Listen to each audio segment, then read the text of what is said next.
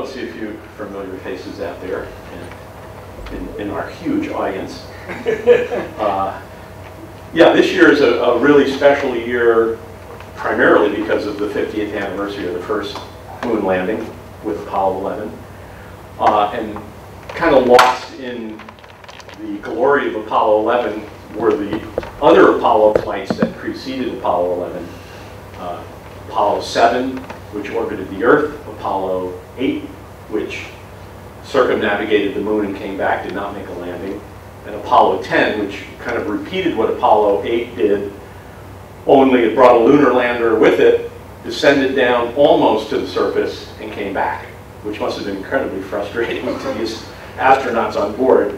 And they purposely gave them a lunar lander that would not be able to land, would probably crash land, just as a way in case they thought they might steal the thunder on Apollo 11, because some of these astronauts were pretty bold, pretty aggressive guys, and takes a lot of courage to leave the Earth, not only just to orbit the Earth, but also to go to another celestial body.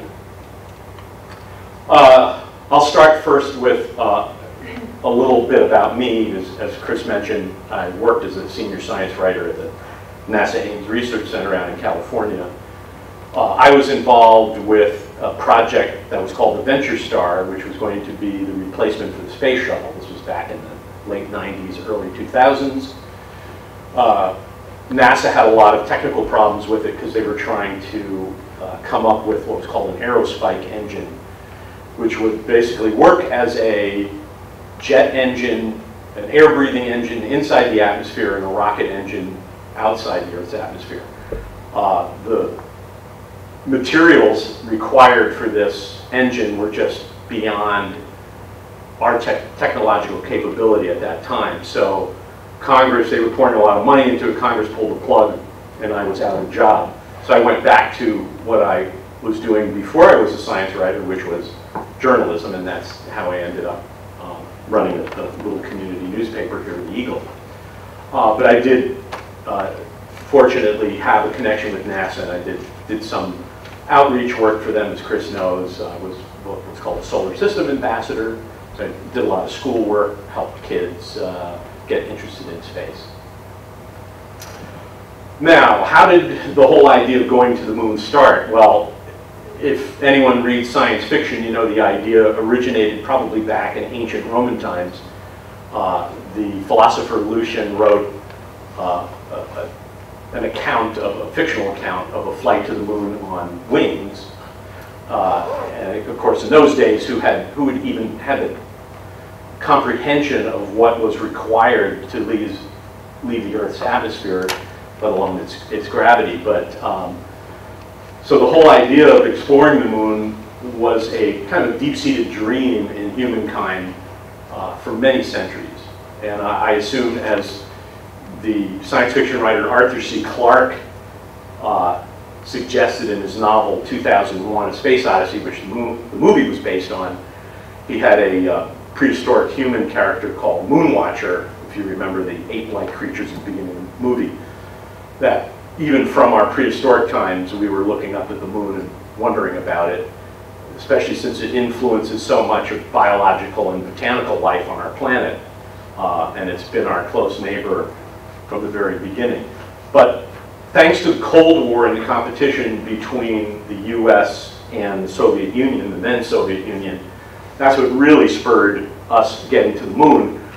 I would guess maybe 100 years before we probably would have ever done it anyway. And a lot of people lament, geez, it's been 50 years, we haven't gone back to the moon. You say, be thankful we even went, because based on how we spend money today on various projects, which I have my personal opinion on, I don't think we would have even gotten to the moon. So thankfully, we had a visionary president, John Kennedy, pictured here, who made the really quintessential speech in September of 1962 at Rice University in Houston, Texas. And that's when he said, we choose to go to the moon, blah, blah, blah. You've probably heard that speech or excerpts from it many times. But a number of NASA had been formed in 1958 by the Eisenhower administration, again to kind of counteract the Soviet work in trying to get the first satellite into orbit. And so there were a lot of NASA officials at this speech in Houston, and they were all flabbergasted because no one had told them that NASA was going to the moon. They learned about it when they heard Kennedy give his speech. So he was very what you'd like in a national leader. He had vision, and he got the right people to set the agenda and have a plan to follow. So really, if anyone was the father of Apollo 11 and the entire lunar landing program, it was President Kennedy. But before we got to land on the moon, we did have tragedy. So the Apollo program followed the first Project Mercury. We were the first Americans in space, orbit around the Earth. Project Gemini tested rendezvous and docking in space, how a spacecraft would link up with another spacecraft on the way to the moon and back. So the very first Apollo mission was planned for early 1967, and this would be an Earth orbital mission. And unfortunately, the three astronauts, Roger Chaffee on the left, Edward White in the center, and Gus Grissom, a Mercury and Gemini veteran astronaut, were killed in a freak fire on the ground doing what they called a plugs-out test for the launch that was going to be a month away. And the capsule had 100% oxygen, which made pressurizing it easier, sealing it much easier. And there was so much combustible Velcro in the spacecraft that's really what fueled the fire. It was never quite pinpointed. It was an electrical spark, they think, under Grissom's seat, but it was never really positively determined. But we always think of Velcro as the great space thing that came out of the space age. It was actually developed in Switzerland. It had nothing to do with the space program. It was developed by a Swiss scientist who studied burdocks and how they stuck to his lederhosen hiking in the Swiss Alps. And he came up with the idea for Velcro. NASA thought, geez, what a neat product. It really didn't have much of a market. So NASA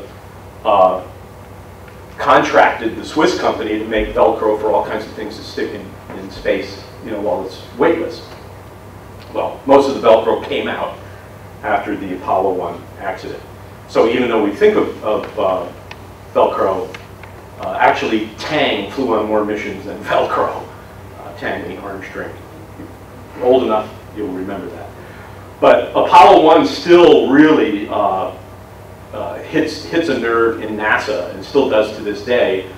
Every year in January, NASA officials have a ceremony at the Arlington National Cemetery where two of the astronauts are buried. Ed White is buried at West Point. In fact, I saw his grave a couple of months back. And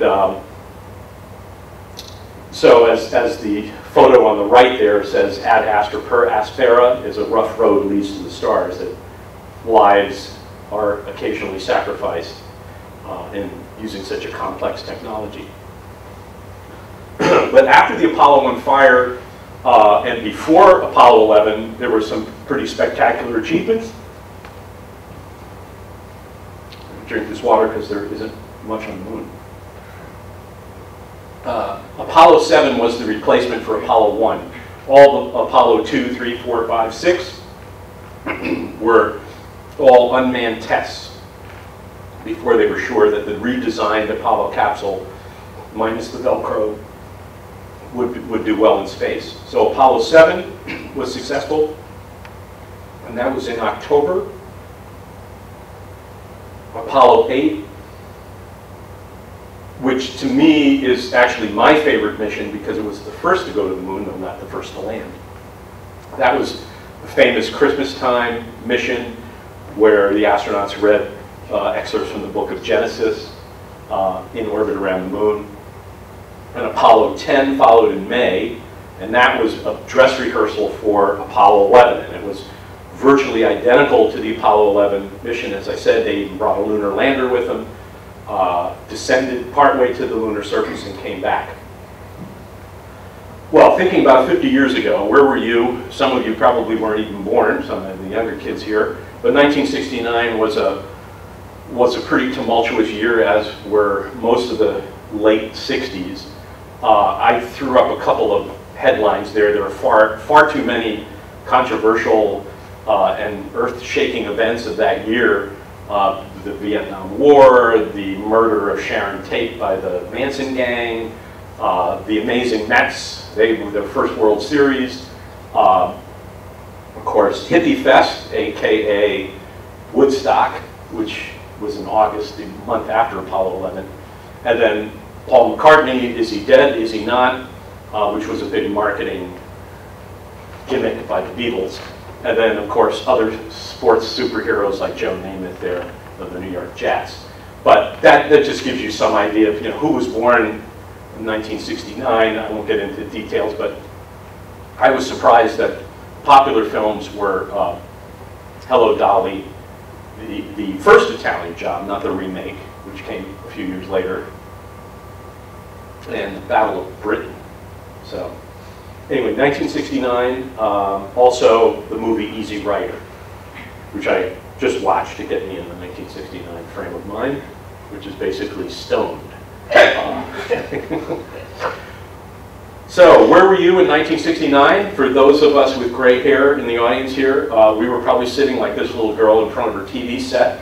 You may have been slightly older. I'm age 65 this year, so I was 15. I was a teenager, gawky teenager, who was into space back then. Never quite grew out of it, but everyone watched it live on TV. There you can see a group of moms with their kids out reading the latest in the New York Daily News, Men Walk on the Moon. And that was the headline the day after at the New York Times, Men Walk on the Moon, astronauts land on plane, as you can read. So the biggest discovery there that they reported scientifically was that it had a powdery surface. And we'll get into this talk while I do touch on the engineering feat of Apollo 11. I'm kind of more interested in what kind of science did Apollo 11 do and what did we learn about the moon. But that's an iconic photo, not of Apollo 11, but one of the later Apollos. I think it was Apollo 16, because you can see a mountain in the background, which there were no mountains around where Apollo 11 landed. But it's kind of like the Titanic and her sister ships. They all looked alike. They had minor differences and improvements as the missions went on, but the lunar lander there, Apollo 16, looks pretty much like Apollo 11. This is Apollo 11. I think that's Aldrin. Armstrong took the picture of the famous flag, which all the moon hoaxers say, is flapping in the wind, so therefore it must have been done in a Hollywood studio. I won't comment anymore on those folks. They live on a flat earth. Anyway, the moon. Everyone knows the moon. You can look out at night, your chance to see another planet, planetoid, close enough that you can pick out features with a pair of binoculars or telescope. So you can see impact craters, volcanoes, plains, all kinds of neat features right out your own backyard. So if anyone says, can you see a volcano in Vermont? You say, yeah, I can see plenty of them. Just look at the moon. The red numbers there are the landing sites. You can see Apollo 11 is just about on the equator of the moon, and that was in the Sea of Tranquility, Mare Tranquillitatis, which is the Latin name. And then Apollo 12, which followed, is way over on the other side, again on another plane on the equator. Most of the early Apollos, like Apollo 13, which never made the landing because it had an emergency and had to come back, would have landed somewhere in between 14 and 11. And the reason they liked the equator was, first of all, it was flat terrain, easy to land, and you didn't have to expend as much fuel to get back up into orbit to link up with the command module and return to Earth. But the later Apollo missions got a little bolder, and they went higher in latitude, like Apollo 15 was up there in the mountains of the moon. Okay, a brief overview of what an Apollo mission was like. The Apollo 11 mission was the 5th manned flight using that command module, and that's a cutaway view of the command module, which is the only part of the spacecraft that returned to Earth. And it was, a lot of the engineers described Project Mercury space capsule as about the size of a phone booth. The Gemini capsule, which followed Mercury, was about the size of a Volkswagen Beetle. So the Apollo, I would say, is probably a little roomier, maybe a minivan minus access to the hatch part of the minivan. So while it held 3 astronauts, you didn't want to, even a week trip, 3 days to the moon and 3 days back, and a day or 2 on the moon, was still pushing it as far as comfort went. It was not a comfortable spacecraft. The whole Apollo assembly was launched by a giant Saturn V rocket, which was about 365 feet tall. NASA built what was called the VAB, or Vehicle Assembly Building, and that was where all the stages and stacks and the spacecraft were put together, protected inside. They could work even when there was a hurricane hitting Florida, which often happened. And the VAB was repurposed later. It was used for Skylab, it was used for the space shuttle, and it will be used on the new return to the moon Orion, what they call the SLS, which I'll talk about at the very end, but not to get ahead. Well, I said 363 feet. So the Saturn V was a really successful launcher, and even from the very first uncrewed test, it was successful. And a lot of it, one of you mentioned, Werner von Braun, the German scientist who worked on the V2 rockets during World War II, was not a friend to a lot of British people. A lot of people still claimed he had Nazi connections. He did, but in fairness to von Braun, he was kind of forced. What was his alternative? He was the brains of the operation in building rockets before World War II. And for him to have refused probably would have put him either in a stalag somewhere or maybe even executed. Who knows? So von Braun's gotten a lot of bad press in recent years, but I'll defend him to the end. He became an American citizen, and yes, there was slave labor at the V2 plants, but I don't know. If I were in his position, what would I do? Refuse? Would you refuse? I don't know. That's a matter of personal conscience thing. But it did take, as it says there, 2.5 hours to do a checkout period once the spacecraft was in orbit. So that's a night shot of, I think, one of the later Apollo, or that might have been Apollo 5, actually, the unmanned test. So that's your basic architecture for Apollo. On the far left is the assembled Saturn V. On the far right is a kind of a early test rocket called the Saturn I. There is no Saturn 3, 2, 3, or 4. They were designed but not built, because once they built the Saturn I, they realized, we've done enough tests. We have the engineering capability to just go right to the 5. So that's why 2, 3, and 4 were not built. But if you go on the internet, you can find drawings of what those intermediate Saturns would have looked like, and they didn't look too different. They just kind of progressed in pounds of thrust and in height. So the very top of the Saturn, where you see the pointy thing, is the launch escape system, and that was a rocket propelled, that was used in Project Mercury, used on Project Apollo, and will be used for the new Orion spacecraft that NASA is going to launch next year, 2 years from now, as a test. and it rapidly exits the launch platform with the astronauts in the capsule in case there's an explosion. So the astronauts, pretty sure they have total control over that. The ground might have their finger on the button just in case, but it's usually the commander who decides should I abort or not. But packed in under the little shroud there is the lunar module with the little legs, its spindly legs folded up.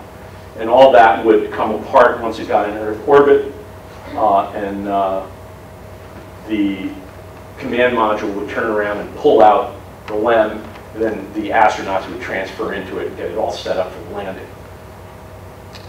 So as I had mentioned, Apollo 10 was pretty much an exact dress rehearsal for Apollo 11.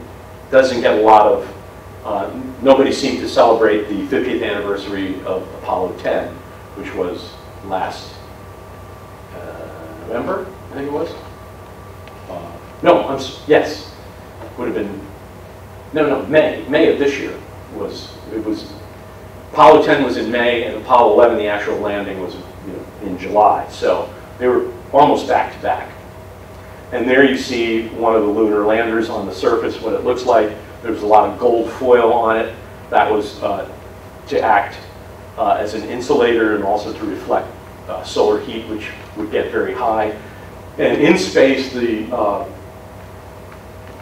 command module and service module, the astronauts were in this section. This had all the oxygen, water, electricals, propellants, and all that. This whole thing had to be rotated like on a rotisserie, and that was just to evenly heat and cool the spacecraft. And that's still done today. And they spin test spacecraft, whether they're robot, unmanned spacecraft, or crewed spacecraft, just to make sure that they'll spin once they're in orbit. And that's merely to spread the heat around. I thought this was kind of a neat, it was actually a French cartoon at the time of Apollo, and I think it ran in one of the Paris newspapers. I think it's French, yeah. But it's kind of a nice view. It's cartoonish, but it gives you a cool view of the inside of the command module. And you see one astronaut sitting and the other one down below in what was the navigation area. And that's where they had their little astrolabe or telescope where they would do the navigating. And it's just mind-boggling to me that you can navigate in space. And if you're interested in stellar navigation, there's many courses you can take, and it requires a lot of mathematics. But that's just kind of a nice cartoonish view of what the inside of the command module look. Of course, very kind of exaggerated because it's hard to get it all in one picture. But it's very narrow, 3 seats, and you have a little bay down below where you could prepare food and then do your stellar navigation. I'm kind of jumping ahead here, but when they return to Earth in the upper right, it's an old NASA artist rendering. The command module, the cone-shaped part with the 3 astronauts in, would break away from the service module, the large cylindrical part below, and that would just plummet back into the Earth's atmosphere uncontrolled. Of course, the astronauts came back through re-entry and then parachutes and landed. They did ocean landings. They were not prepared for landings like the space shuttle. The Gemini spacecraft, a few years earlier than Apollo, had done some training on emergency landings, but for some reason, I don't know if it was because of maybe the hazard of landing, hard impact landing, the command modules did ocean landings. Interesting thing is the Russians were pioneers in hard impact landings, and they still do it today with their Soyuz spacecraft. And their Soyuz spacecraft, when you think about it, is basically their version of that they built to go to the moon is still flying. So we developed all this architecture, then dumped it, and typical American style, we throw it away, and then come back years later and say, why did we do that? And let's reinvent the wheel. So that's what we're doing today. It's basically reinventing the Apollo and updating it. The lunar module was the neat spacecraft because it was not designed to fly within an atmosphere. It was made of aluminum and titanium and really paper thin. I mean, you could take a pencil and punch a hole through it. It was that fragile. It looks a lot more robust than it actually was. Speaking of punching a pen or a pencil through the lunar lander, I picked up a official Fisher space pen, which was made by the Fisher Pen Company for NASA, was used on the Gemini and Apollo flights, and you can get it at, give them a little plug, the stationery store here in Middlebury. They sell them. They're very cool. And they, exact same design. They can write upside down. They can write in case you decide you want to go into space someday, you can bring your pen with you. Or if you can't go and you want to just pretend, buy one. They're only 25 bucks. It's probably the best buy of space technology that's still available today and right here in Middlebury. Apollo 11's flight profile looks pretty complicated. So you had to plan your launch and what they call the trans-Earth trajectory to get to the moon before the moon was there. So on launch day, the moon's down here, but you're planning to get to the moon when it's up there in its orbit, in that position. So again, that took a lot of high-level mathematics and computing to do, and then you also had to plan the return the same way. The Earth would not be in the same position that it was when you left the moon. Okay, the crew, the prime crew, the men who actually made the flight, Neil Armstrong on the left, Michael Collins center, and Edwin Buzz Aldrin on the right. Neil Armstrong died just a couple years ago. Michael Collins is still alive, but you don't hear much about him. And Buzz is in the news all the time. He's a camera hound. So he's a what? A camera hound. He likes to be in front of the camera.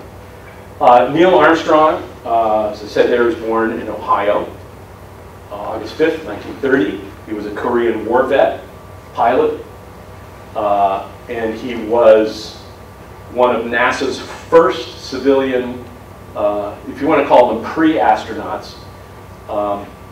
He was an X-15 pilot. The X-15 was a aerospace plane designed in the 50s and went to the edge of space, and actually Neil Armstrong went high enough that he got his astronaut wings before actually flying in a bona fide spacecraft. Because technically, well, there's arguments between the French, the Russians, and the Americans about where space begins.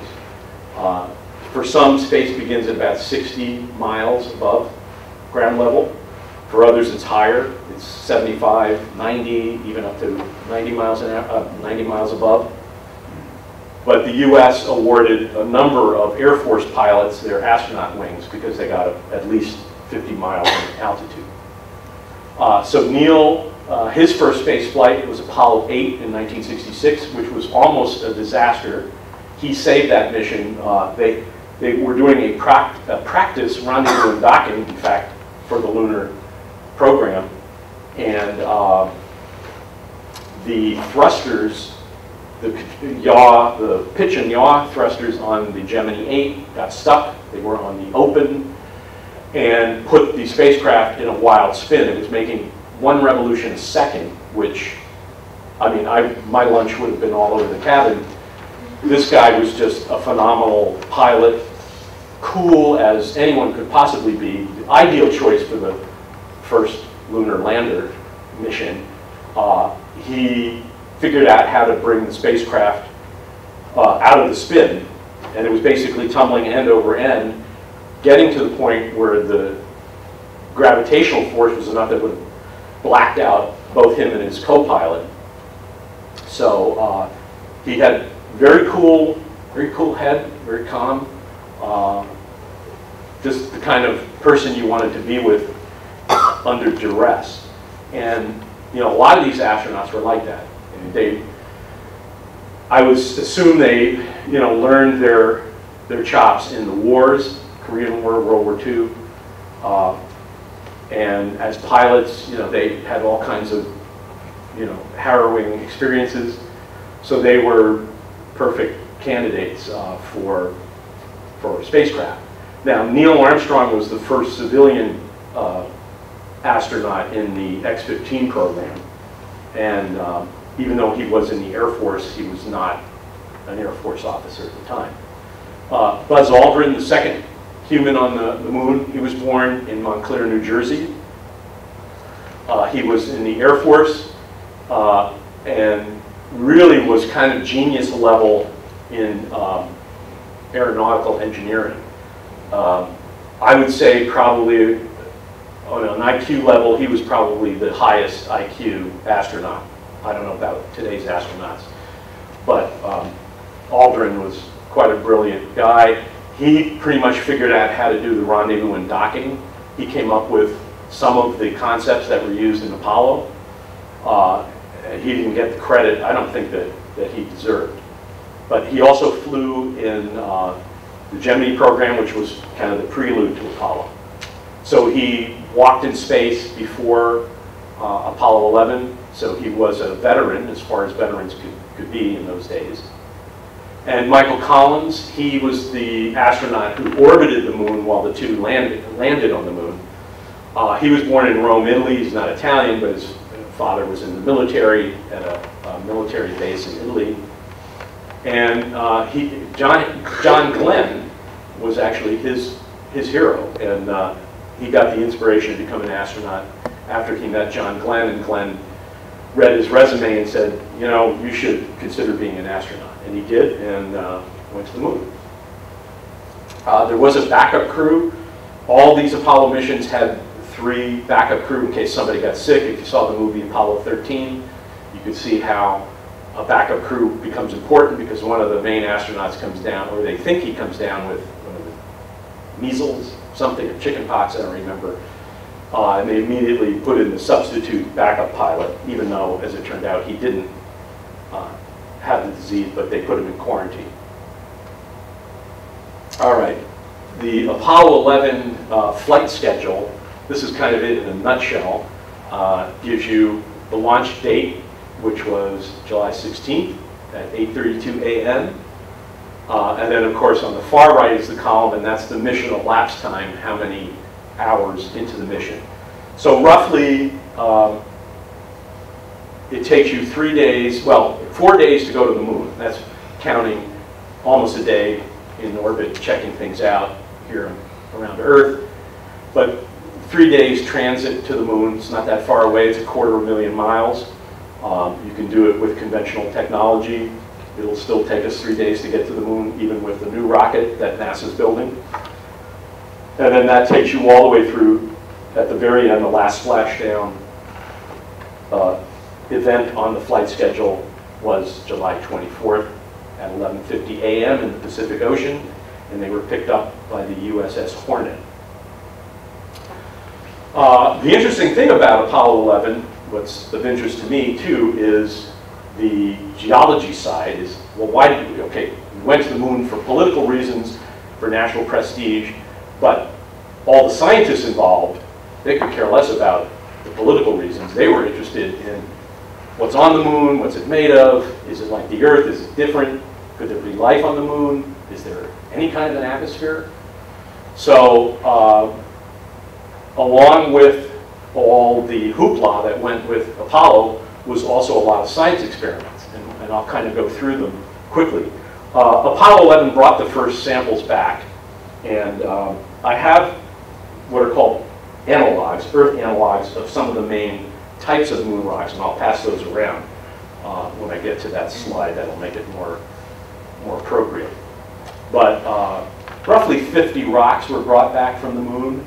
It says 22 kilograms. It was a lot of material, and that included polyurethane bags, well, actually Teflon bags filled with moon dust, And as soon as Neil Armstrong stepped out on the lunar surface, he did what was called a contingency sample. And that was, in case they had to quickly get back in the spacecraft and return, it would be very embarrassing to do that and not come back with anything. And say, you went to the moon for billions of dollars and you didn't even bring back a rock. You know, it's like, you know, you went to the beach and you didn't get me Turkish taffy, you know, saltwater taffy, something to bring back from your vacation. So they did. Bring me back a shell. Yeah, right. Bring me back a shell, something, flip-flops, a T-shirt. Well, so they quickly, that is Neil Armstrong, gathered up a contingency sample. So he went around as fast as he could. As soon as he set up the flag, did his "that's one small step for a man, one giant leap for mankind," the first famous words. Then he immediately went about, I got to collect some rocks, which he did, got it back on the spacecraft. Then they could kind of leisurely follow their flight plan on the surface. So those contingency samples are considered among the 50 rocks. But at the very bottom there, it says two main types of rocks: basalts, and I'll pass this around, that's basalt, and a weird word, which is a German word, or Italian word, called breccia. And what I'm passing there, the big heavy rock, is a piece of basalt, aka lava, and it's got little holes in it. Those are called vugs, where the gas comes out. That's actually a piece that you're passing around from Craters of the Moon, ironically, National Monument in Idaho, where the astronauts did some training. And it's very much like the basalt you find on the Hawaiian Islands. I picked a gray rock because it's more like the lunar basalts. A lot of the basalts, say, in the Hawaiian Islands have red in it, which is more iron. There's a little higher iron content than the lunar lavas. So basalt is a form of lava. Now this little breccia piece is actually composed of all kinds of different rocks that were on the moon. This is not a lunar rock. This is from near a meteor crater in Chile. And it's basically molten rock. It's from the impact creates such tremendous heat and pressure that the rock is liquefied, and it mixes with other rocks on the surface. So it's this kind of porridge of rocks, and that's what's called a breccia. So those were the two main types, and actually there's a third main type, which is called anorthosite, and this is what they found in the highlands of the moon, in the lunar mountains, and that's a piece of anorthosite from the high peaks of the Adirondacks, which is one of the few places on Earth you can find moon rocks. And I don't mean real moon rocks, but the same chemical composition of moon rocks found on the moon, on the highlands of the moon. So if you go up to Mount Marcy, Whiteface Mountain, if you go up to the weather station up on, you can drive up there or take the ski lift. That's basically the same kind of rock. So comparison of the Earth and the moon, you can see the size of the moon in that picture is roughly about the diameter of the narrow part of Africa, which is shown in that picture. It's roughly, if you imagine New York City here and San Francisco about there, that's about how wide the moon is, just about the width of the continental United States. So the astronauts, even though they were pilots, got trained in geology, and they learned rather quickly. They were smart guys, and they got versed in lingo, the geologist lingo. They also learned a little bit about what the lunar surface was going to look like, how to walk on it. That's why they visited places like Craters of the Moon, the big meteor crater in Arizona. They looked at that, trained in there, looked at the kind of rocks you'd find in impact craters, volcanic craters. But that's your basic cutaway of what a lunar surface looks like. It's not beautiful like Earth. It's basically a dead world made up of ancient impacts, even modern impacts. These little, what are called rills, linear rills. Most of them were formed by molten lava that formed kind of like lava tubes. If you've ever been out west Craters of the Moon is one place. Arizona, you can see lava caves. It's lava caves where the roof of the cave has collapsed. But they're not just impact craters. There are volcanoes. About 20% of the craters on the Moon are volcanic. At around the time of Apollo, they thought that that would have been a really high number. Subsequent study of the Moon reveals that there are more volcanic craters on the Moon than they used to think. And that's a cutaway. There is probably a partially molten core inside the Moon like the Earth. So the Moon is not by any means, the surface looks dead. There's no atmosphere to speak of, no life. But geologically, the Moon is still somewhat alive. There are moonquakes. Occasionally, astronomers have seen clouds that are probably outgassing of carbon dioxide or other hydrogen gas inside the Moon. So there probably is some level of geologic activity in the Moon, not something that happens a lot. But the lunar surface there also gets bombarded by the solar wind, which really causes erosion. So when you look at a picture of the Moon surface from Apollo, everyone thought the mountains on the Moon were going to be these jagged, big, awesome mountains, and they turned out to be these rounded, kind of boring Appalachian-looking hills. And it's like, how could you have erosion on the Moon? There's no water, there's no, well, the sun and micrometeorites over billions of years have worn the lunar mountains to, they're tall, but they're not jagged.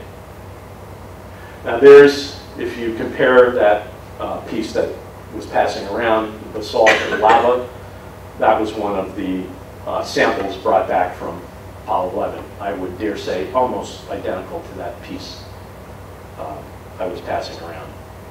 And that's an Apollo 11 breccia. Again, made fragments of minerals and rocks that are cemented together from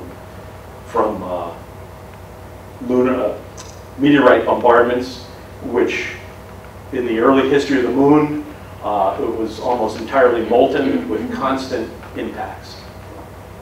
And there's a lunar anorthosite, the kind you find in the high peaks of the Adirondacks, and also, I think if you go along the southern shore of Lake Superior, there's outcrops of that anorthosite. It was basically an igneous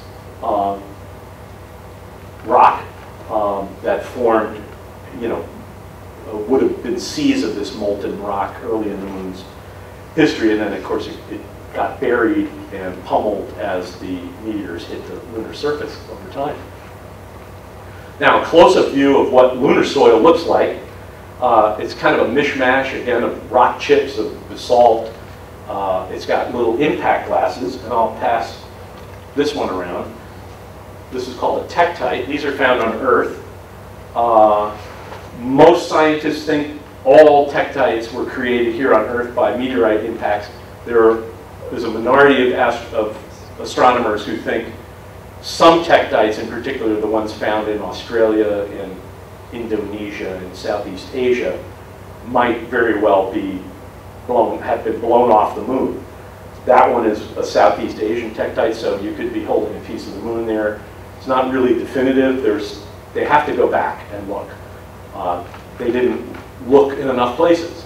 The Moon is big, and you only consider the few Apollo missions that landed. But you can see there's impact glass, and there's even volcanic glass. So that looks a lot like obsidian, which is volcanic glass. Native Americans made obsidian arrowheads and things. It's really like some of the best glass made by Corning. You can find Mother Nature making in volcanoes or in meteor impacts. They're almost identical, which is why it makes it hard to sometimes differentiate. This was a little 1969, well, I think it was a 1970 comic strip that ran in some newspapers called Frontiers of Science, and that follows the story of the mystery of tektites. And I put the two NASA scientists who worked on that. Dean Chapman, he was at Ames Research Center where I worked. I didn't meet him, but I met his widow. Had actually a nice afternoon tea with her, and she shared a lot of his his memories and her memories as well of the Apollo missions, and he did a lot of the geological work. And then Dr. John O'Keefe, who I did meet right before he died, and he wrote a nice little blurb for my book. He did a lot of work on tektites, but also on the lunar geology program. He helped train the astronauts what to look for. He and another geologist named Gene Shoemaker, who you may know from National Geographic specials back into the 80s. But the astronauts had to be trained on how to collect these rocks. It wasn't just like, let's walk along the beach and pick up some driftwood. And they had to be trained as to recognize what kind of rocks should I pick up and collect and bring back to Earth. I mean, this was important. You only get maybe one chance in a lifetime to bring rocks back. So NASA developed tools, and they included hammers, which basically look like a geological hammer, scoops, tongs, scoops. There's a tong. This is actually from Apollo 12, the mission right after 11. But these guys, even though they're in these big, bulky suits, they don't weigh that much. On Earth, once they're suited with the air conditioner pack, they probably weigh over 300 pounds. On the moon, I don't know, 75 pounds? Doesn't sound like a lot, but all you have to do is bend over and fall. If you look at some of the Apollo footage of some of the astronauts, I think the one who was, maybe it was Alan Shepard swinging the golf club. He kind of lost his balance and fell backwards, and then they kind of just look very comical bouncing around. It's easy to lose your balance when you don't have a lot of gravity and you're bulky in those things. But anyway, that was a tong. So they would basically use it. It was a long extender. It was like a telescoping arm. They didn't have to bend down too much. They could clamp the rock, pick it up, and then drop it in a bag. And then they would put the bag back in the spacecraft. Scoops, nothing too original about that, although I don't know what the individual price of that scoop was, but I bet it costs more now on eBay in an auction than it was when they actually manufactured it. But these were all custom-built, high precision tools made of lightweight metals, titanium, aluminum, very expensive. So these were mostly done for trenching, where they could dig a little trench and then look if there's any layering and what the layering would tell them. Was it sedimentary layering? Was it layering by meteorite impact? So a lot of this stuff, when they went to the moon, they didn't know what they would find. And there's another, a rake and a kind of a combined scoop and rake for small pebbles. Both on, well, this is Apollo 12 photograph, and almost identical to that was Apollo 11. They used these little coring tubes. So they would actually be able to bring back core samples, like you see if you watch any of the science documentaries, scientists in Greenland who maybe do ice coring.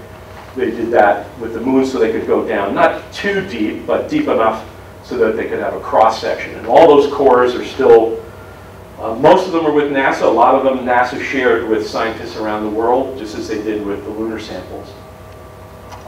This was an electric drill, not used on Apollo 11, 12, but 15, 16, and 17, the last 3 flights to the moon, they used a drill again so they could 3 meters, pretty deep, and get, again, better core samples for the geologists to look at. Now, Apollo 11, for all its great achievements in, first of all, getting people to the moon and getting them back safely, had a lot of good science experiments. And the first one, which I looked at, is called the passive seismic experiment. And this was to detect whether or not the moon had quakes, moonquakes, not earthquakes. And yes, indeed, the moon does have moonquakes. So that means there's something active going on, faulting, maybe deep movement of subterranean magmas, things like that. So that all that even impacts of meteors on the moon register as moonquakes. Now that device there that you can see the Apollo astronaut doing with it looks a little better, a little clearer. Here, I'll flip back. If you see that little copper core there in the center, that's this thing. And this was a multi-purpose experiment. It was actually, kind of looks like a satellite. It had solar panels. It had handles so the astronaut could bring it out on the moon and then pull it out. It was almost like an accordion. So set up the solar panels. And it had multiple experiments on it. It had a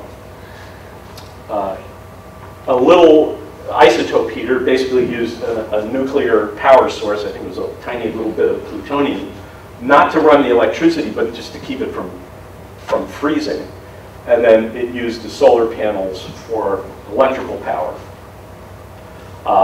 And so it had a lot of nifty features on it.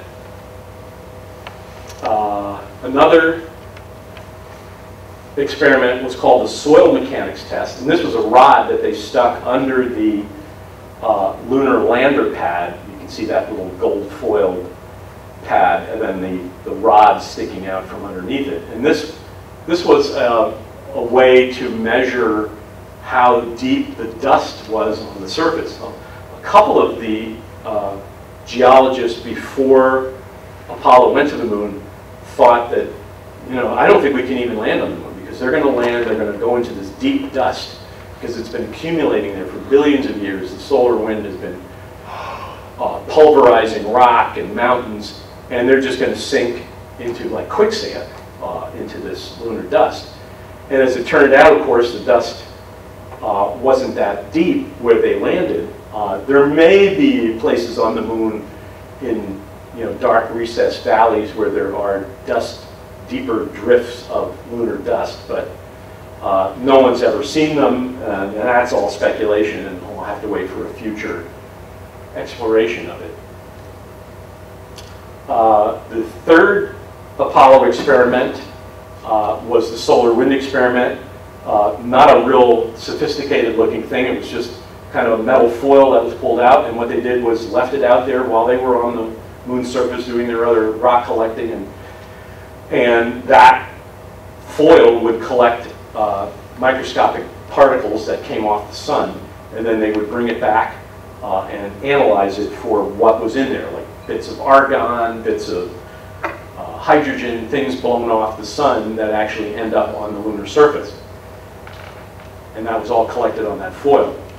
The interesting thing is this laser ranging retroreflector experiment. You can see this little thing which kind of looks like a small solar panel. And that, ironically, is still up on the moon and is the only Apollo 11 experiment that's still working. After all the 50 years later, they're still using it to test. They'll shoot a laser beam onto that, and it'll give you the distance between the Earth and the moon within 6 inches. And it can tell you how the moon changes over time. And it confirmed the idea that the moon is not getting closer to the Earth. It's moving away from the Earth. So in the far distant future, you won't see much of the moon. It will recede until it probably breaks away and is gone. But I mentioned there that from 1969 to 85, the McDonald Observatory in Texas, they do, if you listen to public radio, you'll occasionally hear their little science reports from McDonald Observatory. They're a very active observatory, and they have a big telescope, 107 inches in diameter. Anyway, they did a lot of the observations, bouncing lasers off that laser reflector. And Apollo 11 was the first one, but the Russians, they put two, of course, they didn't land people on the moon, but they were robot landers, Luna 17 and 21, I think.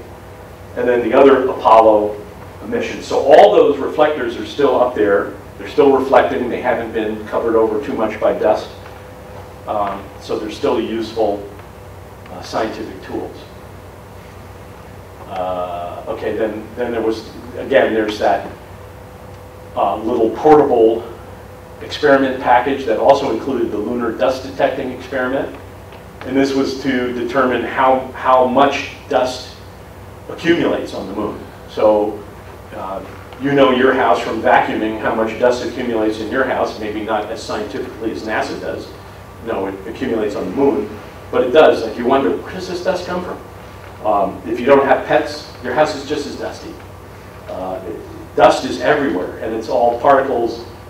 Here on Earth, it includes biological material, dead skin cells, plant material, pollen.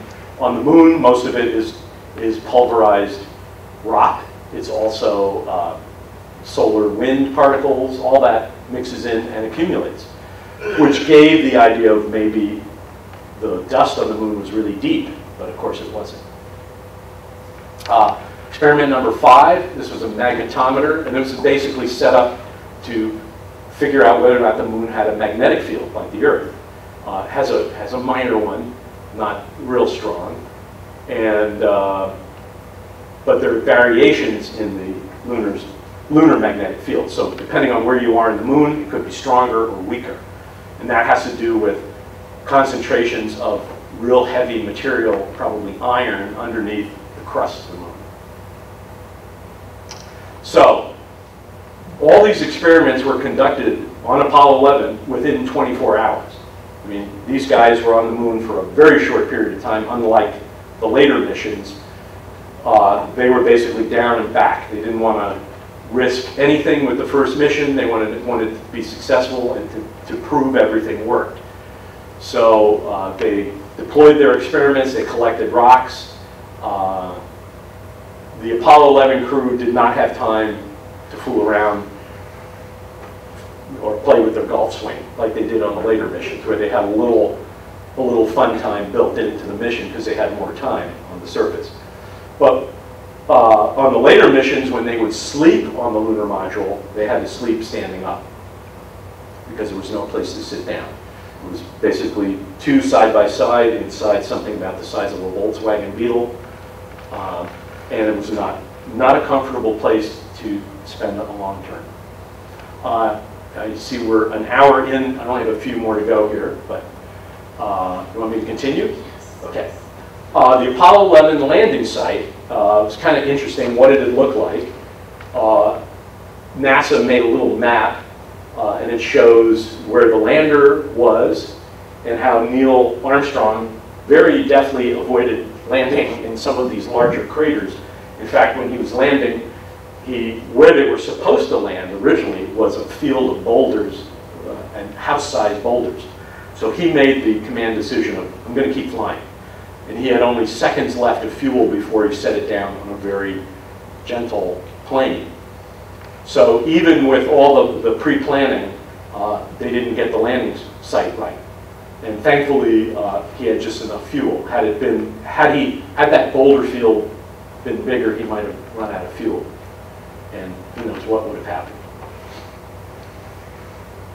Now, returning to Earth, what was called the ascent stage of the lunar lander. This was the only part that returned from the moon, not to Earth, but back into lunar orbit, and it left the landing stage, which basically acted as a platform. I mentioned there that the spacecraft at liftoff weighed 10,000 pounds on Earth.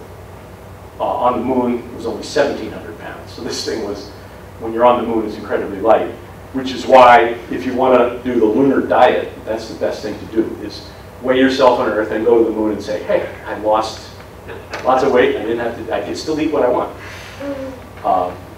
But that's thanks to gravity.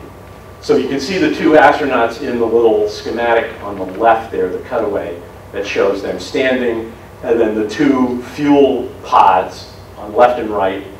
That was their ascent fuel and their propulsion to maneuver the spacecraft when they had to rendezvous with Mike Collins, who was still up in orbit.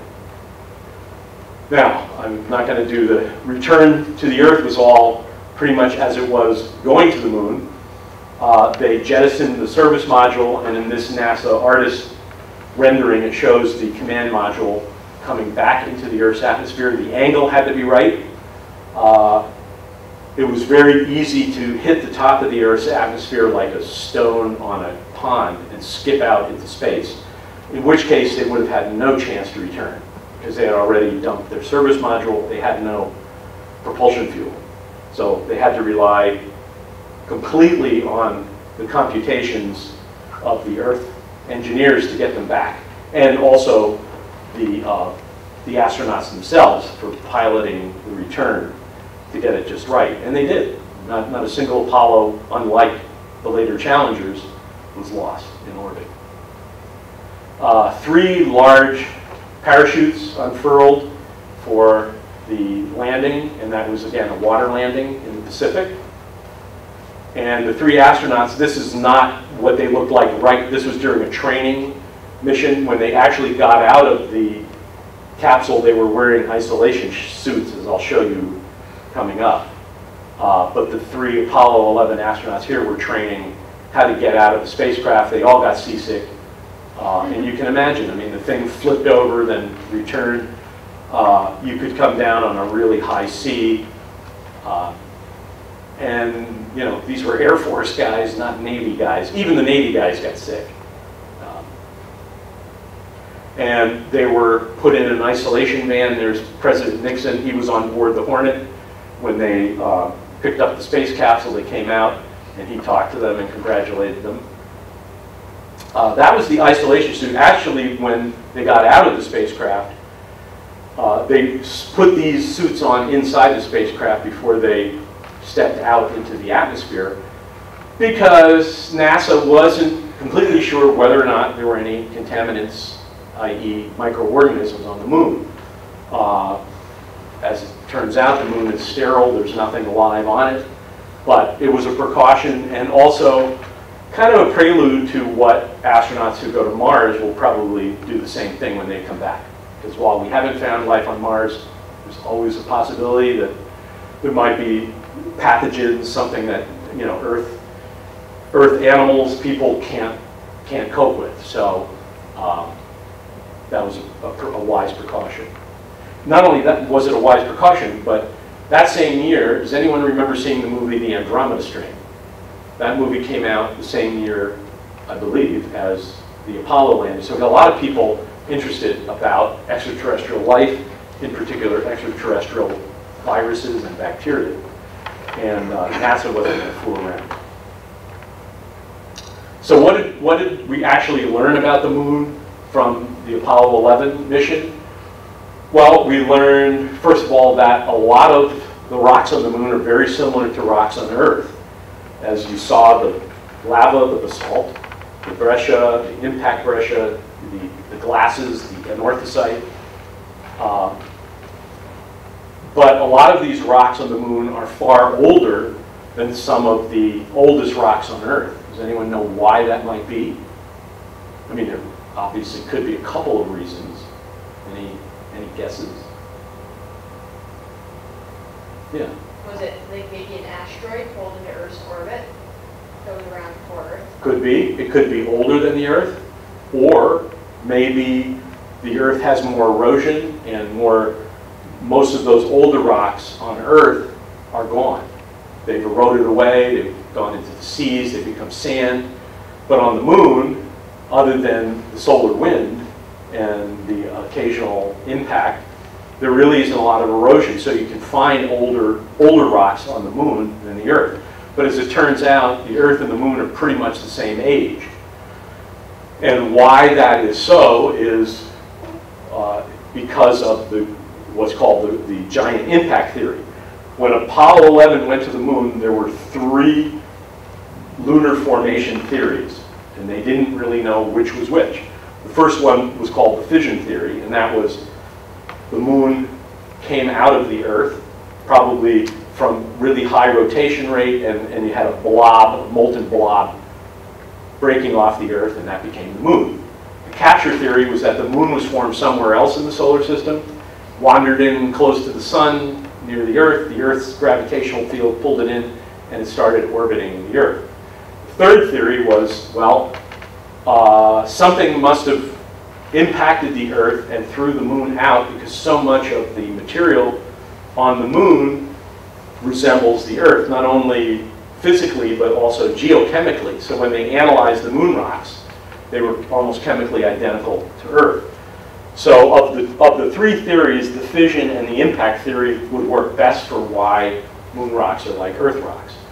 Well, The prevailing theory today is the impact theory. So there was a protoplanet about the size of Mars that got too close to Earth, as you can see in that illustration, created a massive impact, and all the molten material that was thrown out included some of the Earth's crust, which ended up on the moon. So there's a little bit of the moon on Earth, and there's a little bit of the Earth on the moon. So as I mentioned earlier, Apollo 11 is still at work with the lunar retroreflectors. There are a number of university students, undergraduates, maybe some of you guys, when you go to college, you might get a chance to shoot a laser beam at the moon at one of these Apollo reflectors, and you can do some experiments and how long the laser beam, speed of light, but when it's maybe over the horizon, you might experiment with that, and also to see whether or not the moon has changed in its distance. Is it getting closer, or is it following what the theory is, it's getting farther away from the Earth?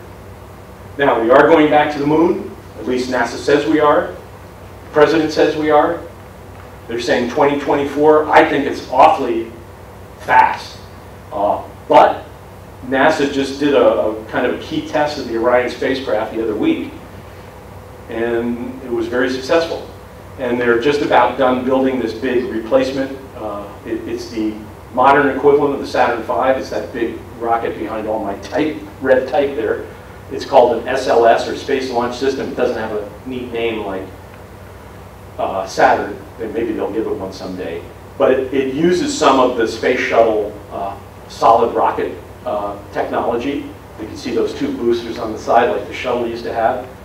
And unfortunately, it's not a nice white Taj Mahal looking spacecraft. It's painted, it's not painted to save weight. I guess NASA eventually figured out that they could save literally millions of dollars in paint and in fuel costs, because you paint a large spacecraft, a launcher like that, and you add many hundreds of pounds to the weight of the spacecraft and the cost of getting it into orbit. So it's just a great, an orange foam material and does not get painted. So that will be our next Apollo 11, is will we go back to the moon? The Chinese said they want to get there. The European Space Agency, they plan on getting there. And will America be left behind? We're kind of like we were at the time of Sputnik, where we don't have a space shuttle flying. They're working furiously to get now commercial spacecraft to service the space station. Both Boeing,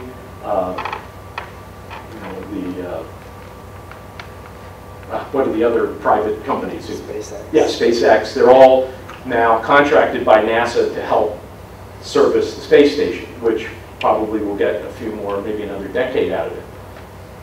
But in the meantime, this new spacecraft uses the exact same. It has a command module, service module. They're working on the lander, which kind of looks like the lunar lander, a little more sophisticated, a little larger. But it's a proven technology that worked, so why throw it away?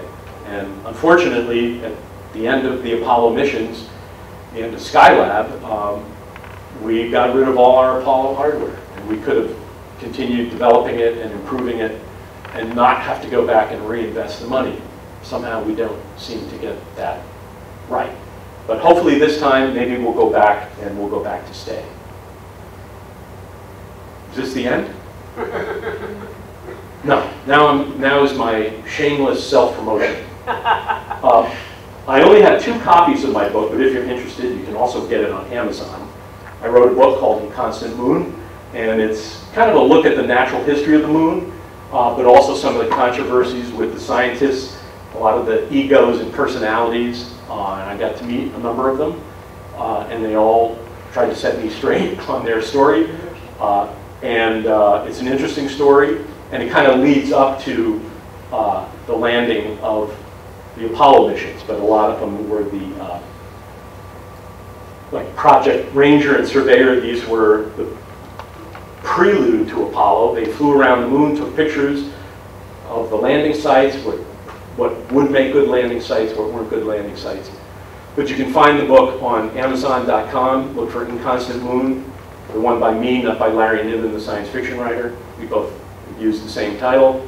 It's for a novel, mine for a nonfiction. But it's actually, we both stole it from William Shakespeare. So, hope you enjoyed it. Any questions? It's great, thank you. Oh, you're welcome, yes. So is there something called the Bacon battery developed by in Britain for the Apollo? Bacon battery. Oh, I wish I could say this better, but that's the nickname for it. It's kind of a battery. It could very well be. I'm not familiar with that. Just Yeah.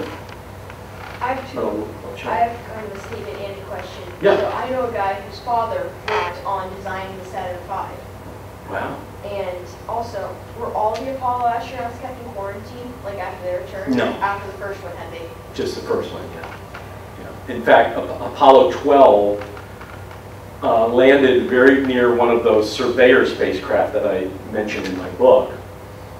And they broke off pieces of the arm that, it was like a robot arm that kind of made a trench. So they took pictures of it and wanted to see the consistency of the lunar soil. Well, they brought back some of the metal from that lander, and they found there were microbes on it. So they said, well, they're not from the moon, but these microbes were on this lander when it was launched in 1966. This was 1969 when the astronauts went there. So these things survived in a vacuum for all those years. Now, a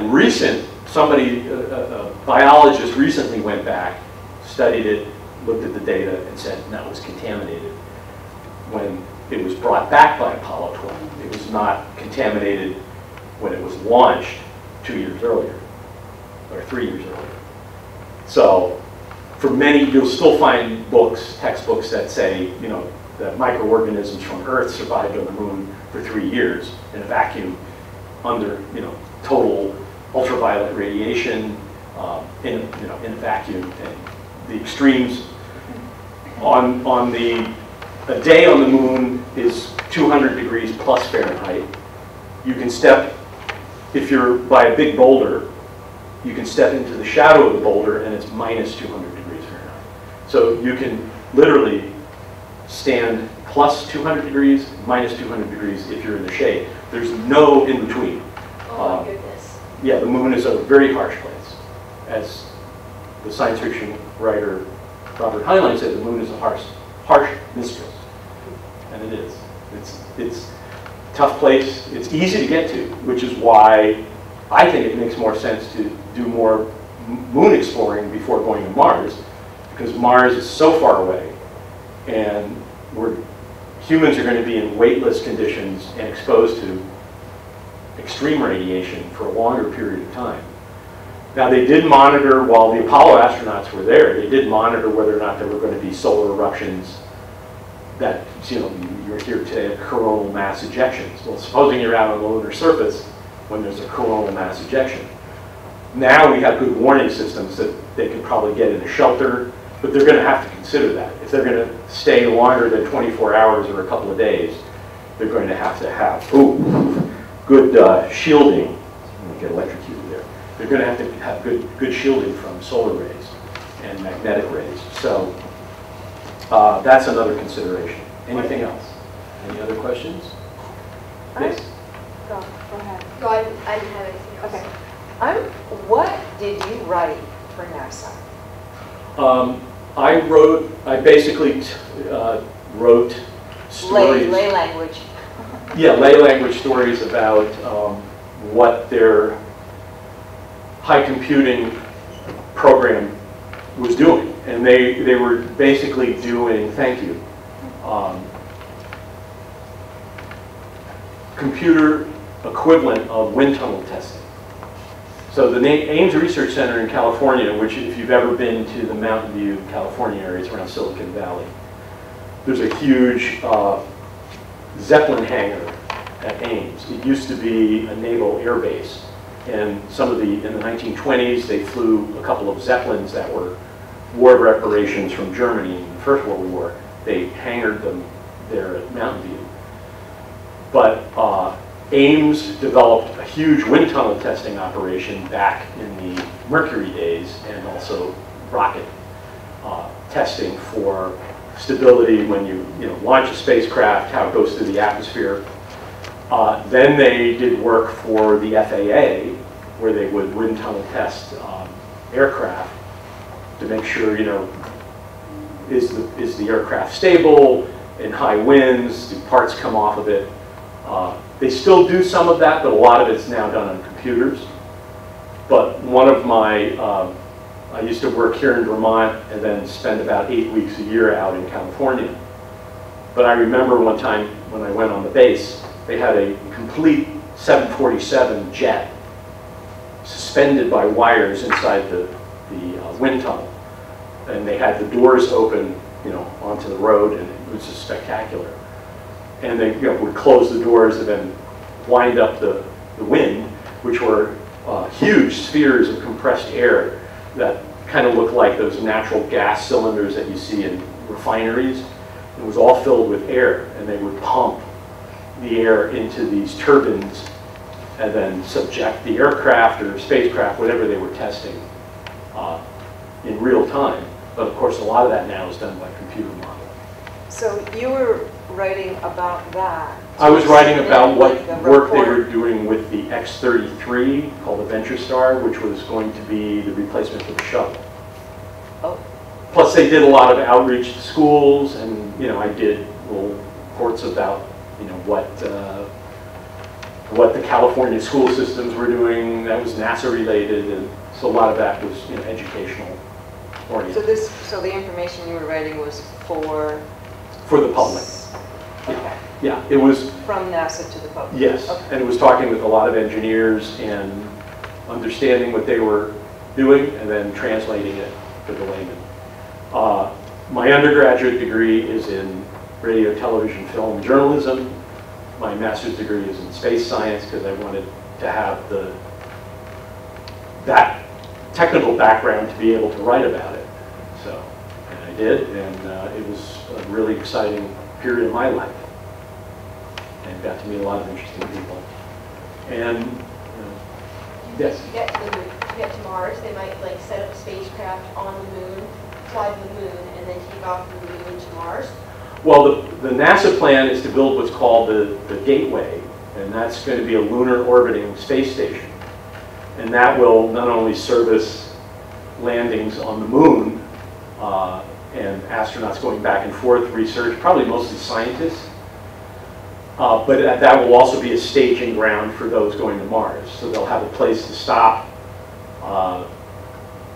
Refuel, refresh, maybe pick up equipment, but it'll have to be done in stages because right now, a trip to Mars would probably be about a year and a half, I think. It's a long time to be in deep space.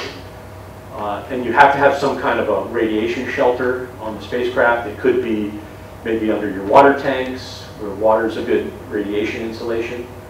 But the astronauts are still exposed to that going to the moon, but Mars, it's a much longer time period. And then when you're on the surface of Mars, you have a lot of other things to consider. Supposing you break a leg. The moon, you're only 3 days away. You can get the astronaut back or get them up to the space station orbiting the moon, Gateway. On Mars, it's not so easy. So Mars is a lot more complicated. A lot of the space enthusiasts say, why go back to the moon? Let's go to Mars. And it has a romantic appeal to it, but I think it requires a lot more staging and preparation, and I think going back to the moon is going to be a much better way of doing it. So, but NASA still, in my opinion, has a kind of a split personality on it. There's half of NASA that just wants to go to Mars and half that wants to go to the moon. And that is somewhat troubling because we've seen multiple attempts to return to the moon since the 1960s that have failed politically. Because you get a new administration and they want to dismantle everything the previous president did because they didn't like it. Like Bush and Obama. Like Bush tried to set up that. Well, yeah, and Obama dismantled everything Bush did, and we could have been back on the moon. But everybody wants to play politics. But then they also feel the money's better spent somewhere else. So I don't know. Some of the architecture from the Constellation, which was the Bush plan to go back to the moon, that's still in place. That the big launcher there is kind of a variation of what was called the Ares under the Bush plan. And so the SLS is the Obama rocket, and thankfully the current president didn't get rid of that. He could have, and probably was close to it, but somebody, wiser heads prevailed and talked him out of it. And that was a good thing. You know, at some point, you have to make the investment and stay with it. You can't keep changing it, and or else you'll never get anywhere. But again, I go back to what I said when I opened this talk, which is, had there not been a Cold War, I think we would have had to wait maybe till now, maybe another 50 years, a century, before we would have actually gone to the moon without any political competition of, you know, East versus West, and we have a better system than your system, and right now there's really not that kind of thing, but I think NASA's going right because they're doing an international approach. For example, the service module of this new spacecraft is being built by the Europeans, so they have an investment in it. We don't have to spend all the money. They're spending the money on some of that hardware. And I assume that when the astronauts are picked, there's definitely going to be a woman. She's probably going to be, I think NASA wants to put a woman on the moon, be the first one out after all the men did it in Apollo. I'm fine with that. That's great. But I think we'll have a more international crew. It's not a true international mission yet. I mean, it's not all the countries, European Space Agency, Russians, Chinese. Chinese are way, they're out there. They want it all. They want to do what the Americans do. Right, and they have the money to do it. We don't. We're in debt. They have all our money, so they will likely do it. Although we have, I think, the better technology and the better architecture. So it remains to be seen who gets there first. But I think we probably, with some European and Japanese astronauts, will probably back there. And I'm all for international cooperation in space because it's an expensive endeavor, and it's nice when everybody has a piece of the pie. Then it's more likely to succeed. So. And also, since there's not as much political tension right now, people aren't going to be like, right. well, I refuse to work with these guys. Yeah. I want to get all the credit. And I forgot to mention the Russians too, because they'll be involved. I think they're doing some of the gateway station that I mentioned that's going to orbit the moon. They're going to work on that because they're good at space stations. So everybody has their specialty. Yeah, they did Burr. And Burr Yep, was extremely very successful. So. All right, well, thank you. I'm sorry for spilling some precious water on the moon that would have instantly evaporated. But, Thank you very much. all right, take care.